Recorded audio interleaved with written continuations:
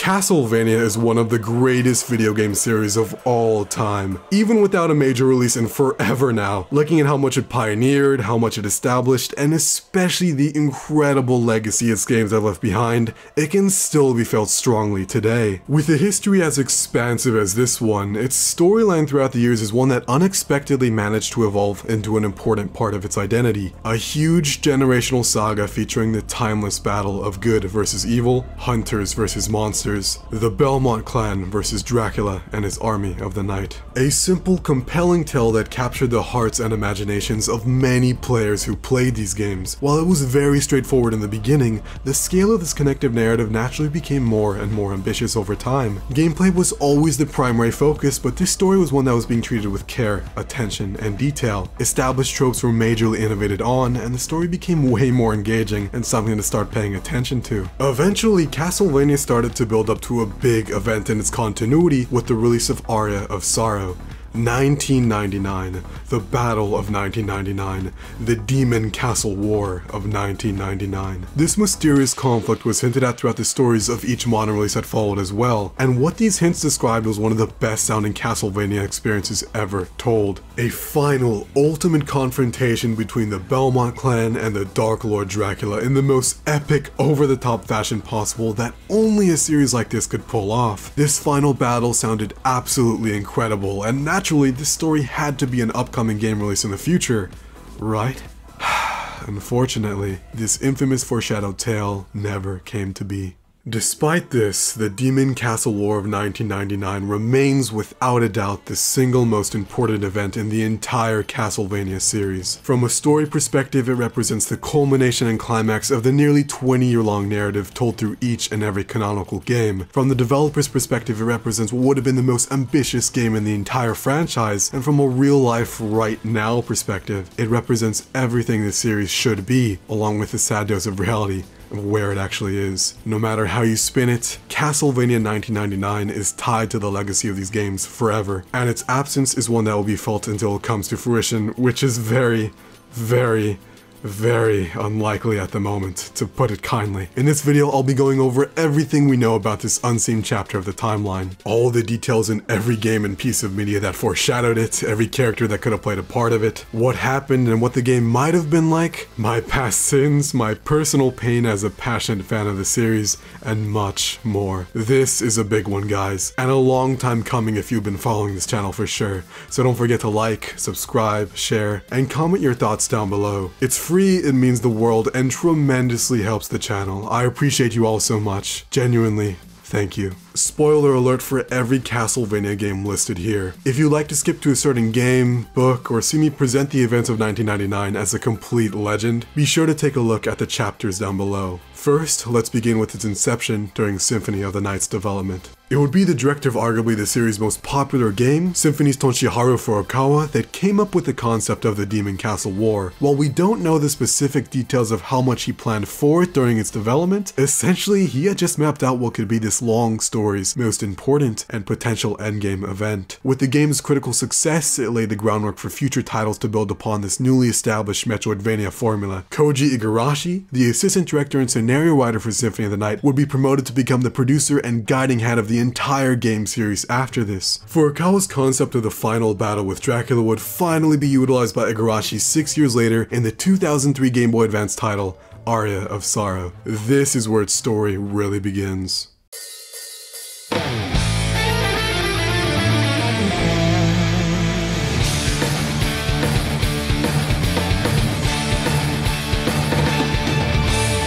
In the Castlevania timeline, Aria of Sorrow takes place in the far ahead future of 2035, which is extremely detached from the events of the entire rest of the series, as this is the end of the chronology, placing its story after every single game, with a few exceptions we'll get to. This is the game that established the Demon Castle War as an event that happened in the lore, so much so that it's one of the main focuses of this story, casting an unavoidable eclipse over the whole experience. Nearly every character here is linked to, or has an opinion on, the bloody battle of 1999, and Soma Cruz as a protagonist is learning this information just as us the players are. Through Soma, everything we learn about it in Aria of Sorrow changes the course of Castlevania forever.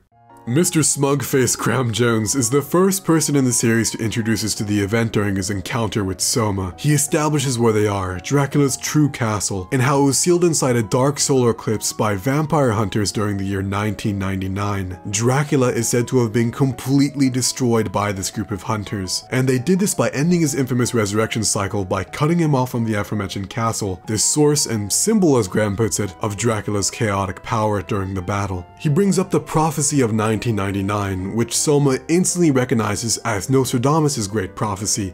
Yes, that Nostradamus, the real-life astrologer that lived during the 15th century and was most well known for his book of prophecies. While Nostradamus himself is an extremely interesting historical figure that I recommend looking into if you're interested, his role in Castlevania is tied to one of his most accurate predictions and also one of his least. A total solar eclipse that happened over Europe on August 11th, 1999. He was spot on, the other being a warning. Quote, "The year 1999, 7th month. From the sky will come a great king of terror, to bring back to life the great king of the Mongols. Before and after, Mars to reign by good luck." Castlevania would interpret this as Dracula resurrecting at full power, a king of terror. This is the real-life inspiration to the events of the Demon Castle War of 1999. The final key piece of info Graham gives us about the event is the church's involvement, who we find out tried to keep Dracula a secret from the world, but it was leaked, and mysteriously so with the way he puts it. He seems to have learned all about the Battle of 1999, as well as Dracula's other resurrections because of this leak, and through the criminal underworld. Thank you so much, Graham. I'm sure you're not a crazy cult leader that wants to inherit all the Dark Lord's powers. Alright, you have a good day now. Next, we can get a lot more insight through optional interactions with Mina. As we'll find out, her family is heavily intertwined with this mysterious event. She first tells us about her knowing Arcado, Alucard, for many years now, as he is a frequent visitor to the Hakuba shrine she lives at. As we learn at the beginning of the game, the Hakuba shrine is an ancient shrine with strong ties to Japanese mythology. Mina is the only daughter of the caretaker, so she knows people who have been visiting for many years. Mina also recalls Arcado is somehow involved in national intelligence. As I said on my original video on the Castle War, it's something like S.H.I.E.L.D. from Marvel, baby! But it's most likely the Japanese government. We actually never find out what it is, as it's never said. After the first conversation with Good Guy Graham, if you go back to Mina, she reveals even more. She tells Soma about the tragedy of Darth Plagueis the Wise, a Sith legend. No, I'm just kidding. She tells Soma about the story of the Amanowado Shrine, one of the most well-known legends in Japanese mythology that just so happens to be similar to the events of 1999. As Castlevania describes it, this is the legend about the sun goddess, Tenchil Doljim, calming down her younger brother's rage, the storm god Susanoo, by containing his anger in a solar eclipse. This is loosely based on the real-life Japanese myth, Amaterasu and the Cave. The story of the real legend is a lot longer and honestly completely separate, but Castlevania does its own thing with the story to relate it to the Demon Castle War, which is fine. After explaining the Castlevania solar eclipse version of the myth to Soma, we learn the Hakuba Shrine is dedicated to praying to these solar eclipses that represent the ability to confine anger and evil intentions. Usually these celebratory ceremonies are only held for Japan's solar eclipses, but in 1999, one of these powerful rituals was conducted in Europe, the well-known home of Dracula's castle. At this point, we've learned a damn good amount of what went down in 1999, but Aria still has so much more to tell. Soma meets a mysterious exorcist known as Jay. He has a terrible case of amnesia and has been told he was in an accident during 1999. He woke up in a hospital sometime after and has completely forgotten his name and past. Despite this, Jay continued to live his life, but he is filled with fear when Dracula is brought up. He can't help but be drawn to the Dark Lord, and his missing past seems to be coming back to him within these walls. The two speculate Dracula was most likely involved in his accident, especially because of the bizarre circumstances and the fact Jay has magical powers. The two part ways on good terms for now, but I'll just say Jay is the most important character related to the Demon Castle War. Later in the story, if you go back to the entrance to speak with Mina after a cutscene with Yoko, she tells us something that doesn't sound important at first, but it's actually super insightful. She tells us how Yoko Balnades has been visiting the Hakuba Shrine for many years, since Mina was very young, and how she is like a sister to her. So not only has Alucard been visiting the shrine for many years, but also Yoko, the far-ahead future descendant of Castlevania 3's Saifa Balnades. Very interesting, I wonder what that could imply. Soma reunites with Jay Jay later in the story, but now he has regained all his memories. Dracula's presence in the castle seems to have made them all flood back to him at once, and now he remembers the events of 1999 crystal clear. Jay is a Belmont, Julius Belmont, an heir to the famous clan of vampire hunters that fought Dracula for the past 1,000 years. Julius was the one to defeat Dracula in 1999 along with the other warriors who assisted him. He then tells us a key piece of how he defeated Dracula during the battle. Using his family heirloom, the legendary vampire killer whip, he somehow sealed it inside the castle to weaken Dracula's soul and dark powers. A pivotal turning point in the events of 1999 for sure. Here in Aria's story, Julius aims to retrieve his weapon where he left it during the battle 36 years ago. Soma and Julius part ways once again, with Julius on his way to get it back.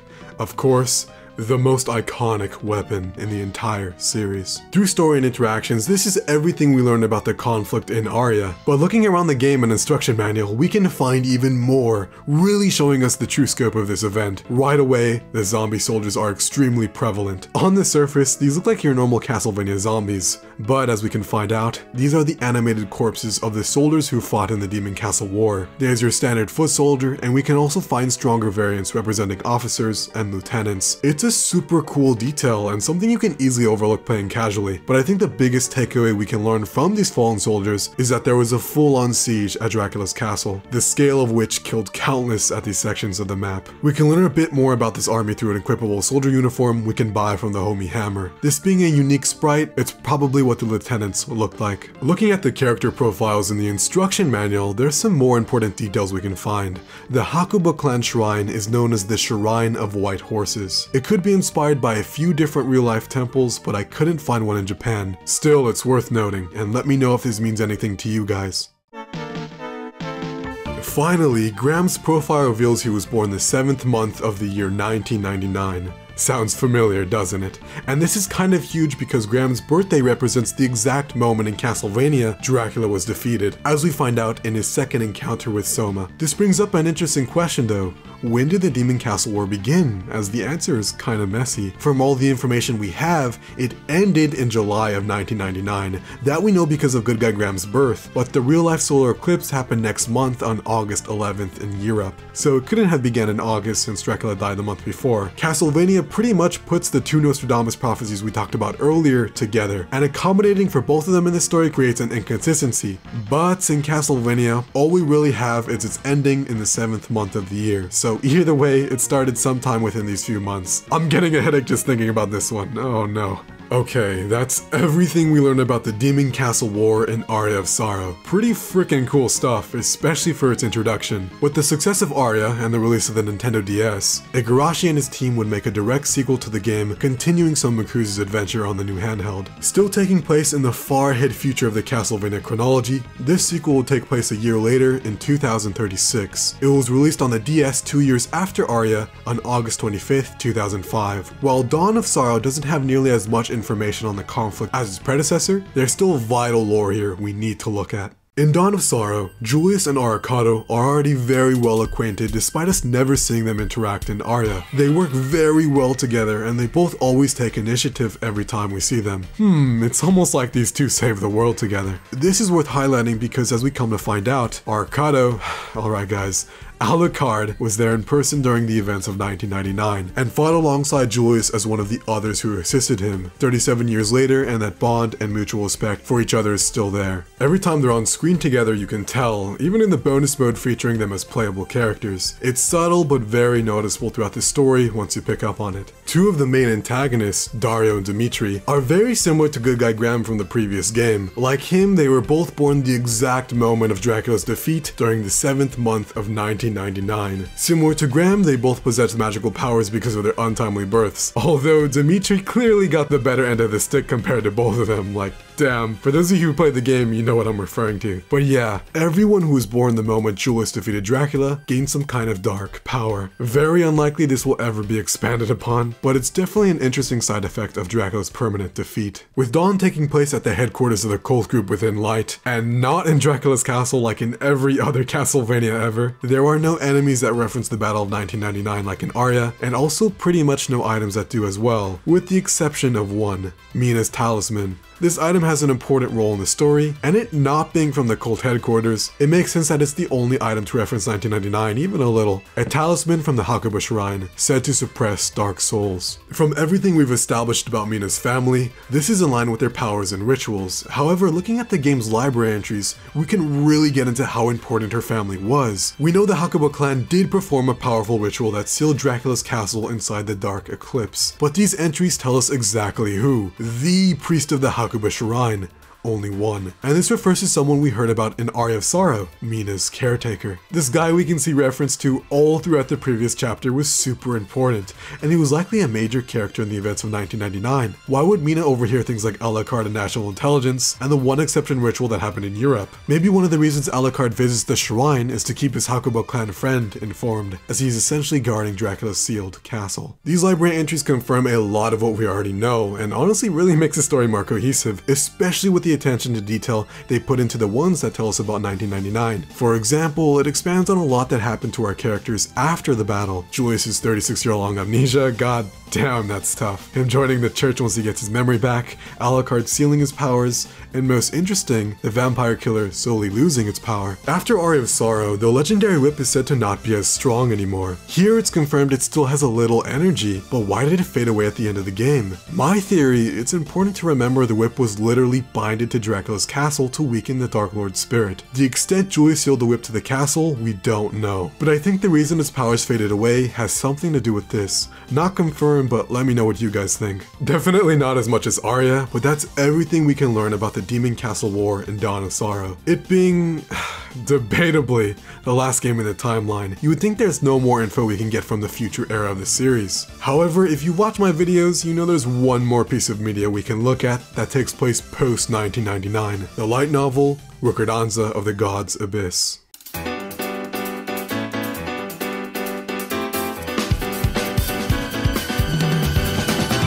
Or reminiscence of the Divine Abyss. There's a lot of mix and matching you can do since it was never officially translated, but Ricordanza sounds the coolest, so we're sticking with that. For those of you who haven't seen my video on it, this light novel was one of the last Castlevania anythings Koji Igarashi was involved with. It is the last story in the Castlevania chronology and takes place 1 year after Dawn of Sorrow. Soma is in it, but only briefly, with the focus mainly being on two new characters, the apprentice to Julius Belmont, Curtis Lang, and the long ahead future descendant of Castlevania 3's Grant Dynasty, Michelle Dynasty. In terms of new information, Ricordanza is definitely the least telling of these post-1999 experiences. It's only referenced a couple of times and contains what we already know from the two Sorrow games. However, the mere existence of one of the characters I mentioned needs to be considered, Michelle Dynasty. Grant has obviously had it super rough in Castlevania. I mean, Judgment, Netflix, the years have not been kind to our boy. But one of the few times he was actually celebrated was in this light novel through his descendant,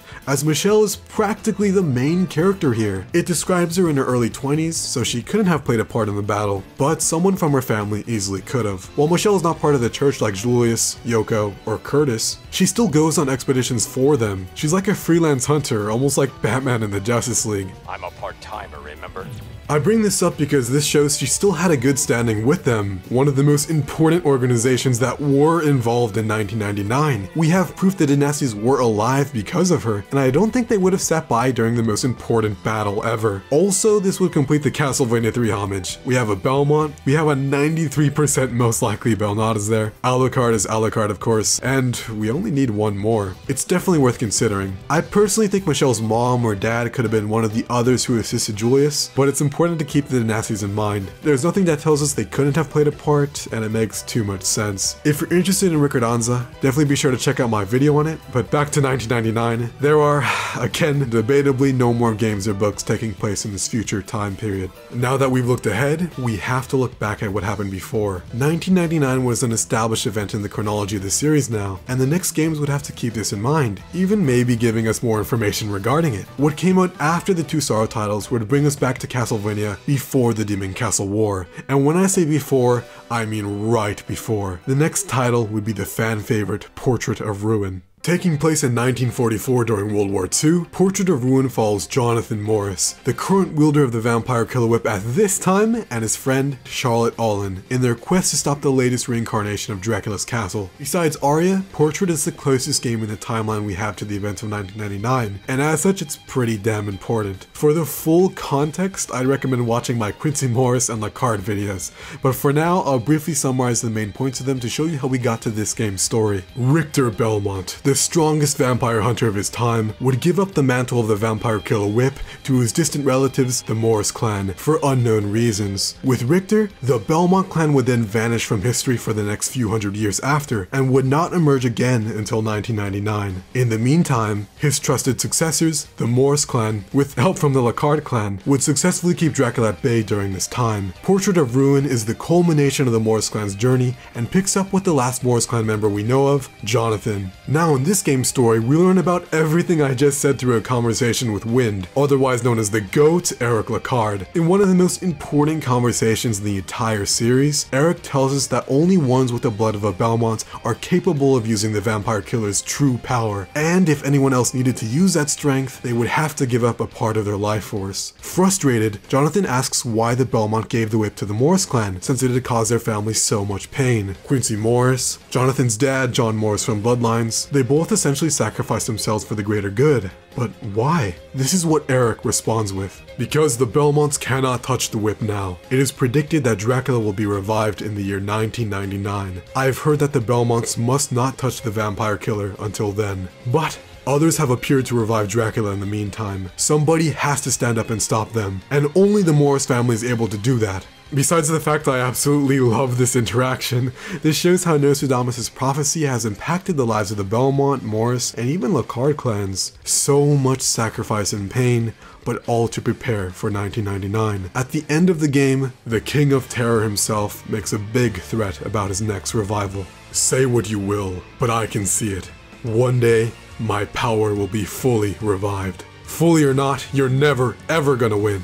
I look forward to seeing who will have the last laugh. That one day Dracula was talking about would, of course, be 1999. This is everything we can learn about it in Portrait of Ruin, and with such a long gap between this game and Aria, we have to make quite a bit of assumptions to figure out what the hell happened between 1944 and 1999. However, there are a few more games we can look at with info on the Demon Castle War that can also tell us, the next of which doesn't really take place in any time period specifically. After the Nintendo DS trilogy, 1 month later, Igarashi and his team would then release one of the most controversial Castlevania games ever on November 18th, 2008 for the Wii, Castlevania Judgment. So I've talked about Judgment throughout a lot of my previous videos, even in relation to story elements, but with the focus on 1999, we can actually find some interesting information through its narrative here. Each character in this game is plucked from a point in the timeline for their story mode, and their endings usually always lead into a Castlevania game they're in, with a few fascinating exceptions we'll get to. First and most importantly, Alucard's story mode. He's taken sometime after Symphony of the Night and before 1999, so this version of him is between those couple hundred years. Alucard is still trying to find a way to stop his father Dracula for good, as the King of Terror is still doing the usual resurrecting once every 100 years. Well, once if they're lucky. He's taken to the Time Rift by Aeon, basically an immortal god that watches over the Castlevania timeline, only occasionally interfering like he does in this game. The Time Rift is under attack by the Time Reaper, and Aeon asks Alucard to stop this cataclysmic threat. Pretty straightforward, as fighting games like this usually are, but we get some pretty cool interactions throughout his route. The first one of note being with Death, as they both confirm Alucard has never fought Dracula at full power. When he faces his father, they have a pretty brief talk where they reminisce about the events of Castlevania 3. Alucard says at the time he was frightened to face his father, but now, no more hesitation. I guess that character development from Nocturnal Reminiscence came through. After defeating his father, he later confronts the Time Reaper and saves the Time Rift. Now going back to his own era, we are left with this ending. Alucard continued to search for a way to destroy Dracula once and for all. When a prophecy foretold the arrival of a great Lord of Darkness in 1999, Alucard began preparations. Then prophecy became reality. Using a solar eclipse, Alucard succeeded in breaking Dracula's endless cycle of resurrection. But then came a new prophecy. In 2035, during a solar eclipse, a castle will arrive in Japan, so Alucard infiltrated a top-secret Japanese government agency and resumed his vigil. This ending leads into Aria of Sorrow, which of course we've already discussed, but what we have here tells us a few more things. Alucard beginning preparations could be him gathering all the warriors that were there, even including the Lockhart clan, who, like the Dynasties, were definitely most likely there. I don't think it was the Lockhart sisters from Portrait of Ruin, since they are human by the end of the game, but one of their descendants, it's easily possible. We'll speculate on the roster a little later, but for now, this also confirms he was there, if his interactions with Julius and Dawn of Sorrow was too subtle for you. Lastly, and most interesting here, it appears Alucard wasn't in his organization during the battle. He seems to have joined it specifically for the events of Aria, but then where did the soldiers come from? The church? The military? It would make more sense if Alucard was in the organization during the events of 1999, and had taken the persona of Genya Arcado and all, but I guess that deconfirms it here. Either way, he prepared for Nostradamus' prophecy and succeeded in defeating his father in 1999. There are two other story modes in Judgment that could apply to 1999, and personally I think they do. Death and Carmilla's routes both don't lead into any specific game, like all the other characters here, but tells us they are resurrected with Dracula nearly every time. Death is pretty much a given to have been in the Demon Castle War, and I think this also applies to Carmilla as one of Dracula's strongest warriors. There are two key things that tell me that something crazy happened to these two in 1999. First, Carmilla does not appear in the Sorrow games, so she most likely met her permanent end in the events of 1999. As for Death, he becomes mute in the Sorrow games, not talking at all until Ricordanza, where he's kinda depressed and really wants a Dark Lord, even going as far as to semi-casually ask Soma Cruz. Whatever happened to him in the battle, I think gave him a reason to be silent and not talk for like almost 40 years. If we were to ever see the events of 1999, expect to see Carmilla's last stand and Death getting traumatized. Oh, what a poor guy. Castlevania Judgment definitely has a lot of time travel with people like Aeon, the Time Reaper, but there's actually one more character, or should I say, time traveler, we can look at with information on 1999, Saint Germain. In the Castlevania continuity, him and his mission are perhaps one of the biggest mysteries that remain in the entire franchise, and don't you worry, I will be making a video dedicated solely to this mystery, but for relation to this video, Saint Germain needs to be discussed. Like Aeon, he is an all-seeing, kinda omnipresent god in Curse of Darkness, and he's so similar to Aeon because they're actually in the same group. Igarashi dubbed this group the Time Watchers when asked by a fan. We don't know much of anything else about them. However, let us have faith in the morrow. Aeon and Saint Germain know all about the Demon Castle War. I'll let him tell you himself. Faith in the morrow. Those are fine words. But not for me. As one who travels through time, I see the morrow a bit differently. All the same, the flow of time has stabilized at last. For myself, I think I will go far into the future and see what awaits. There is one great battle yet to be fought. The final battle between Lord Dracula and the humans. Perhaps they will remember your fight. Or perhaps it will start anew.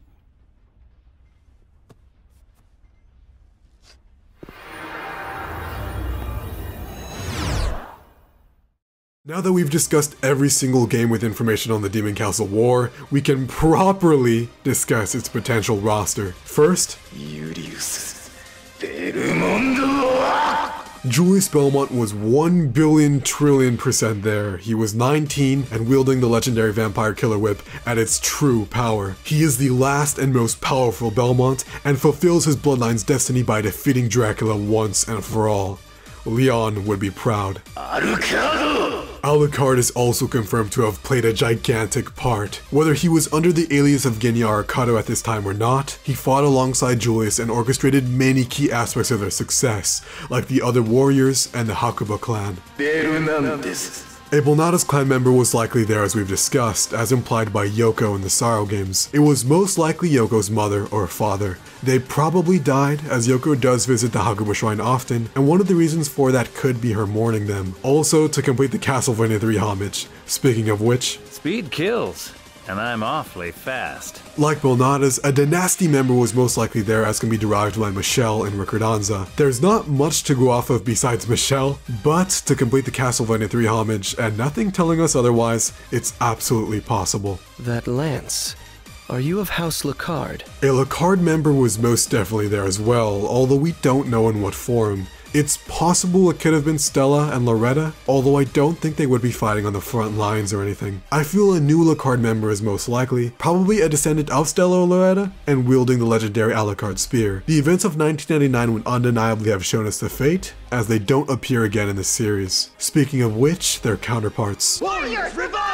Now, while I would personally love an old Jonathan Morris to be in the fight, it's probably wishful thinking on my end. He would be in his 70s by 1999 and would have already passed down the vampire killer to Julius. However, it's possible he could have still been around, helping in the background maybe, or they could go full Tekken 7 Heihachi Mishima and have a 7-year-old man kick ass for the fate of the world. Or hell, another descendant maybe? It could be his and Charlotte's kid. I don't want to go full fanfiction on you guys, but I'm sure the Morris clan would have participated in some form.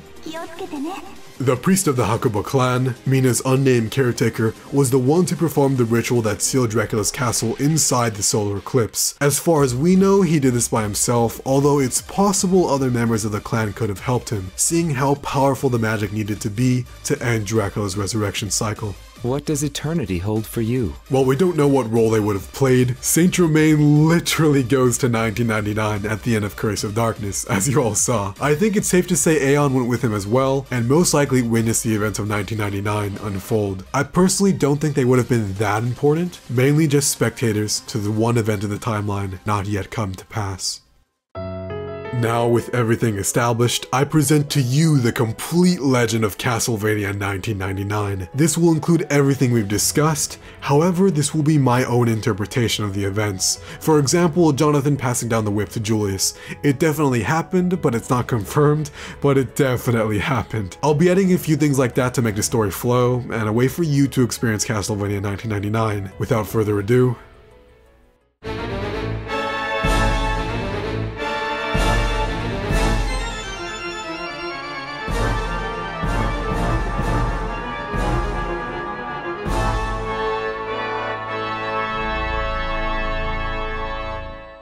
in the 15th century, the prophet Nostradamus foretold of a great king of terror, the year 1999, 7th month. From the dark sky, Dracula Vlad Tepes would rise at full power, wreaking havoc and chaos onto the world, the likes never before seen in recorded history. The seer's prediction would become known as the Great Prophecy, looming over the years even long after his death. The son of the prophesied Lord of Darkness, Adrian Fahrenheit Tepes, Alucard, would discover the Great Prophecy once awoken from his eternal slumber. Siding with humans, Alucard would search for a way to once and for all destroy his father forever. However, throughout the ages, Dracula continued to rise time and time again, each more powerful than the last. Running out of options, time, and allies, the Dhampir would finally find his answer in Japan, an ancient ritual with the power to seal gods. The Hakuba clan possessed the ability to confine anger, evil, and dark souls, symbols of demonic power binded within a solar eclipse for eternity.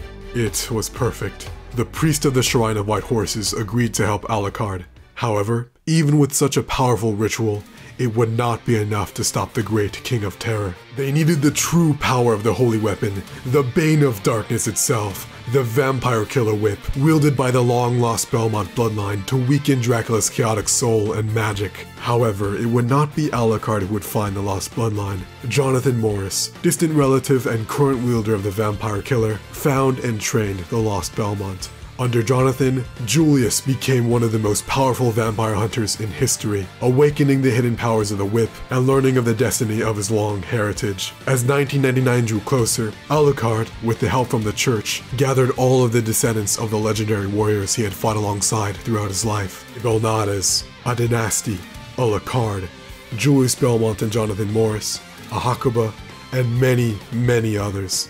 Now with an army, humanity was ready for Dracula's most powerful attack. Just as Nostradamus predicted, a full solar eclipse engulfed the world in darkness as the sky turned black Gods gathered to watch the final battle unfold. The fate of the world rested on these warriors, the past 500 years in preparation for this very moment. While the details of the legendary battle remain lost to time, we know the epicenter was fought in the creation of chaos, Castlevania in Europe. Humans and Dracula's legions of monsters fought with everything, many soldiers marching to their imminent death. Dracula's strongest generals arose with him, and all fought for their master to the very end, even costing some of them their very being. Fighting their way through armies, the vampire hunters managed to confront Dracula at his full power. But even with Julius fighting with all he had, it was not enough against Dracula's oppressive might. The world on the brink of destruction, Julius Belmont sealed the vampire killer to Dracula's castle, the source of his demonic power, and weakened him enough to allow for Alucard's plan. As the priest of the Hakuba Shrine enacted the ancient ceremony, Julius Belmont finally managed to defeat Dracula at full power. Defeated, Castlevania was cut off from the Dark Lord, ending his resurrection cycle once and for all. The aftermath of the fight was bittersweet. Many died, but it was finally done. Julius, the one who defeated Dracula, was left without his whip and memories. Awakening far away sometime later, all he could remember was his name started with the letter J. He then wandered for the next 36 years. Alucard suppressed his powers of the night after the battle, only vowing to use it for emergencies, and left the scene to mourn his father. All around the world, those who were born at the same moment of Dracula's defeat gained a dark power. One last gift from Matthias. The warriors that lived the fight went their own ways, some being lost to time forever. The great battle would be chronicled in history as the Demon Castle War of 1999, but in secret through the powerful organization that is the Church. However, it would be revealed to the world sometime later under mysterious circumstances. Dracula was finally defeated, bringing peace to the world. However, where there is light, there must always be shadow. A new prophecy came. In the year 2035, a new master will come to the castle, and he will inherit all of Dracula's powers. Some of you might be wondering why this all even matters. I mean, depending on how you look at it, this could all just be a glorified backstory made for a Game Boy Advance game in 2003. Castlevania Story doesn't even matter, right? I mean, this is ultimately the saga of buff JoJo dudes fighting that one popular vampire that's in the public domain. Most everyone that's not already a fan of these games sees the series as dead, and it's very unlikely we'll ever see a new title taking place in the original continuity by the passionate developers that made them in the first place. No new releases. Konami is an absolutely awful company that treats their intellectual properties like garbage, and people only care about Castlevania nowadays for Symphony of the Night and the Netflix show. Look it up anywhere and it's all Netflix and Symphony of the Night. Nobody cares about Akumato Dracula X Tetsuyo no Yakuza Yoku. Lenore fucking Hector is way cooler, but this is just not true. Even though the game series outside of Symphony of the Night, whoa, I can't wait for the 87th review and retrospective, baby! Whoa! It's a lot more niche nowadays. These stories and games still matter to people. These are experiences that have stood the test of time and are still with so many of us who have experienced them. The characters, consoles, art styles, music, yes, even the insane story. They mean something. And having this final chapter built up for so many years, only to be left to our imagination, doesn't feel intended. Not at all. This game was planned to be made, and hell, I wasn't crazy in my original video. Igarashi wanted it to be multiplayer, but we all know what happened. He never got to finish his story. We don't have the answer to built-up plot lines, we don't know the intended fate of beloved characters, and although games like Grimoire of Souls give us a little bit more information, it's not made by the ones who started this narrative, and as such, I didn't count it for this video. I'll be taking a deep dive into that world next, but right now, it honestly just hurts. I started this YouTube channel 1 year ago because I wanted to express how I felt about this missing chapter. While I did not do the topic justice at all then, I found myself with a small community of passionate fans just like me. So many comments, stories, ideas, that classic fuck Konami, but damn, Castlevania is still so awesome. That's why I'm making this video now. to pretty much do what I couldn't 1 year ago, and finally give you all what my first video was meant to be. I've learned so much making these, and I still have a lot to learn, but I'm really happy I could show you all why this story means so much to me and so many others out there. The love for the Demon Castle War is still strong, even today. Seal of the Eclipse looks absolutely incredible and is a project you should all look out for. Fan animations that I'm probably going to use for B-roll in this video, but please check them all out. Links are in the description, of course, and so many pieces of love throughout the community, showing and expressing what they think the Demon Castle War of 1999 was like. I think, somehow, in some form, we will see the events of 1999 in Castlevania. How or when, only time will tell. But Igarashi, his team, and that long-ass narrative they crafted through these games will definitely stick with us for a long time to come.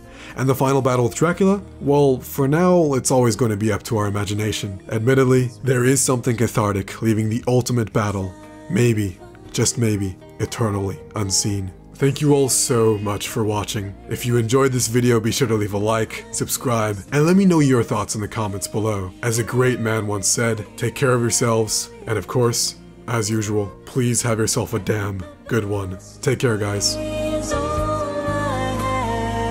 To give, just like the sun.